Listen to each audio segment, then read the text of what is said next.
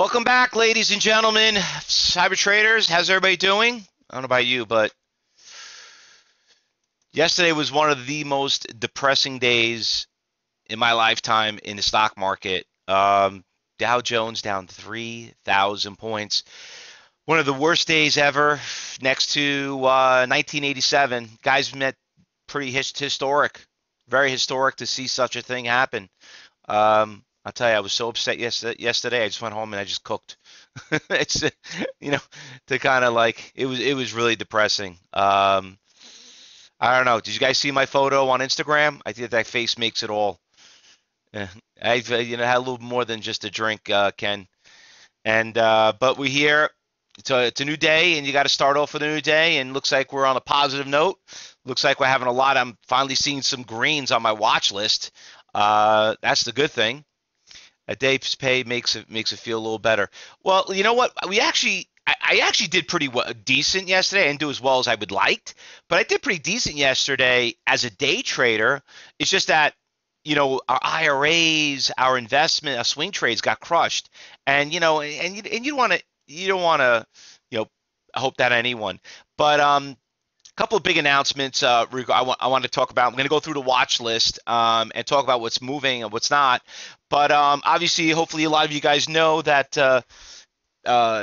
New York City shockingly closed everything here. All the gyms, all the restaurants, what we're very well known for, had to close by 8 o'clock, only takeout.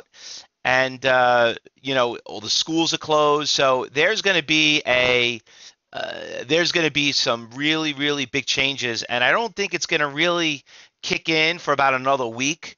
A lot of these people out there don't get it yet. You know what I mean? And some people are not just going to listen and just going to realize there's just nothing to do. So there's going to be a lot of chaos, I think, is going to happen over there in Houston too. You having it? I tell you, I've been to Houston, Michael. It's pretty crazy, and and the audience that we're listening, all you guys out of here. I mean, we've been together for a long time, and we're a lot older than most people are out there. I mean, part of the group, we're between the age of 55 and 90 that we're in here.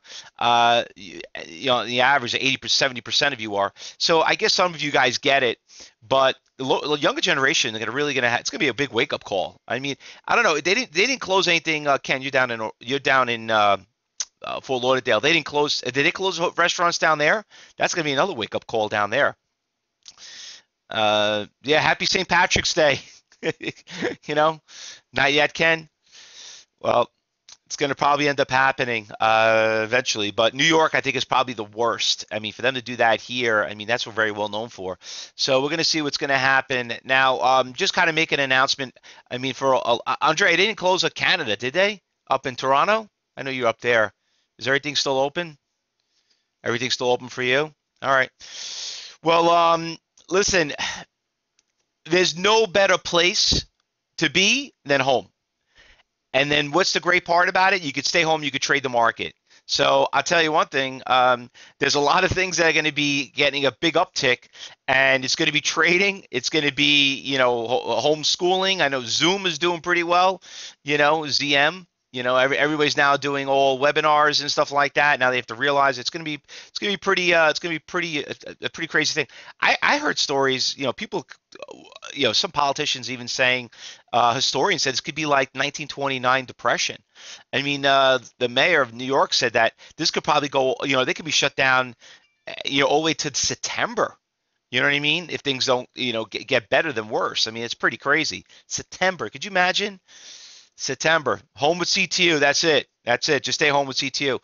Which I want to make an announcement. For the safety of my staff and everyone here, I am actually going to officially close our office where we're going to be working from home. So I've been working with my staff. I was preparing to do it. I want everyone to be safe and healthy and be here. So we're all set up. We're going to be able to do our classes. Everything's going to be done, but everything's going to be remote. So it might be a little convenient with calling in, but we're going to get everything straightened out. You probably won't even realize it, the way we're going to do things. But, for the safety of everybody, I want to be able to make sure everyone's safe and healthy, and I don't want anyone to get sick. Obviously, they're making a lot serious than what it is. Yeah, thank you very much, Wayne, and thanks Ken and Grant and all of you guys cyber traders. I think it's the smart. Listen, it's no, there's no reason for it. You know what I mean? There's no reason for it. So we'll send out a bulk email. Let everybody know that. But we're still listen. We're still gonna be doing classes. Still gonna do broadcasts. You're still gonna be able to talk to us. There's still webinars. We're gonna be trading like animals. The room's gonna be open. Probably open even earlier and later. So it'll be fun. So that's the smart thing. Now, regarding about what happened yesterday and today, like I said, I really don't even want to talk about yesterday being down. Josh is going to be doing his pajamas, the phase one class in his pajamas. Well, make sure you take a snapshot of that, Josh, and make sure you share that in the room. That's it. There you go. But regarding what happened yesterday, really yesterday was kind of a depressing day, and I really don't want to talk too much about it other than if you watch what the president said right at the close. And by the way, guys, remember something. When President Trump speaks, he's doing not for just New York or whatever or the country. He's doing it for almost the world. And we're really, the United States is really a beacon of what everyone else is doing, and you're starting to see that in Canada and Europe, and it's you got to get in front of this thing. And when he talks about, like yesterday, he made a comment regarding about the airlines, and I don't know if you heard about that. And if you were watching, all the airlines took off. He said, we're going to take care of the airlines, we're going to bail them out, we're going to do what it was going to take, whatever we're going to do, they're going to do. And I'm telling you, they're going to have to do a lot more. There's going to be, Italy, I don't know if you guys heard it. Italy actually foregoed everyone's mortgage until the government comes up, which was a very smart move. Imagine these people not making money, they're locked in their home, so they foregoed everyone's mortgage, which is that is incredible. And who knows? Listen, they could just print money, I guess, right? But regarding about the airlines, Delta, had a here we go. So Delta, you could see, had a really, really nice pop yesterday. American Airlines, what else was there? JetBlue Airlines. Actually, they're all green on my list. And Boeing also. Boeing got crushed. I owned it at 170 on a swing trade. I thought that was a good deal. Down, what, 40, 35 points now, making it back. I did well with Boeing yesterday. Great stock right here.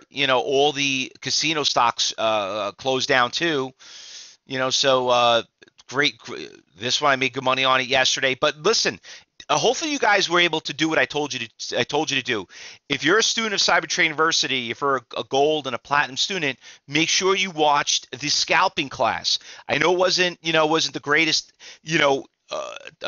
class at that time because we really weren't scalping as much. This is scalping. If you got caught holding the bag yesterday, you would have made a lot of money and you lost a lot of money. You made a lot of money, you lost, you know what I mean? So don't try to pick the bottom. Scalps, do not pick the bottom. We trade in levels. Okay, you put your limit order and you put your limit order out. You put your limit order in, you put your limit order out. Trust me, you'll be printing money here, trading. So please, do not, right, Ken, do not get greedy. You get greedy, you get cocky, you try to hit the bottom, you're gonna get crushed. Okay, I'll even just bring,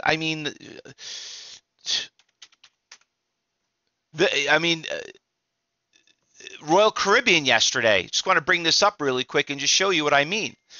Not bad time frame. Really can't see it as much, but it went up. It went to 34. It came back down to 32. Went up to 34. Came back down to 32. Went up to 30. Then once it broke it, 32, 32, 31, 32, 31, 32, 31. You know what I mean? So there was a lot of good scalping, but if you notice, a lot of these stocks did make big pops right out of the gate. Now the market's up about 220 points. How are we really going to know the bottom a little bit? I'll be honest with you. What I've learned over the past, you want to be 3 consistent days of in the green. That's really going to kind of give you a sense of where we are. So remember, you got a lot to go. Market's at 20,400. We were almost at 30,000. We're down almost a third when you really kind of calculate it. So that's a lot. You know what I mean? So if you have some consistent goes, that'll be fine. Just guys, day trading is where it's at. Just make sure you do your scalping, make your money early, and then go and make a nice meal and enjoy the rest of the day. All right. But the biggest point, and also obviously being safe. Now we're talking about a couple of stocks that are moving. Blue Apron. Now, if you all know what Blue Apron does, they're a home delivery company to send you food. You know what? I guess a lot of people are going to be doing that now. A lot of people are going to be. So this stock's actually been having a nice run. It was at $2. Look where it is. It's up about, it's up about 38% now. I don't know if they got their uptick yet, but I mean, they still got to deliver the food too. So I don't know what's going to happen with that. But all these companies that unfortunately will benefit from the coronavirus. This is obviously one of them. Costco's the other. BJ's did pretty well too. Anybody where people are going to consume and buy a lot of, that's where it is. Listen, someone's loss is someone's else reward. So, if you look at the restaurant business, and honestly, one of my best friends owns one of the greatest steakhouses in Manhattan, Frankie and Johnny's. He was so depressed yesterday, closed down. He's like, I was telling him, what about takeout? He's like, who's gonna buy a steakhouse for home? You know what I mean? So, all the big icon places all shut down in the city. I'm telling you, so these things obviously might get an uptick. So kind of look at stuff when it comes to that. What else do we got? Okay, so we got that one that's moving. There's a couple of stocks that are moving. I want to keep an eye on. DOW, that one got a little bit of an uptick right here, up a little bit nicely this morning, up 14%. It's testing resistance here at 25. Airlines. I mean, I can go down the list. Delta, Norwegian, WYNN, MGN. CODX is obviously not part of that list, but we all know that CODX is one of the Corona stocks.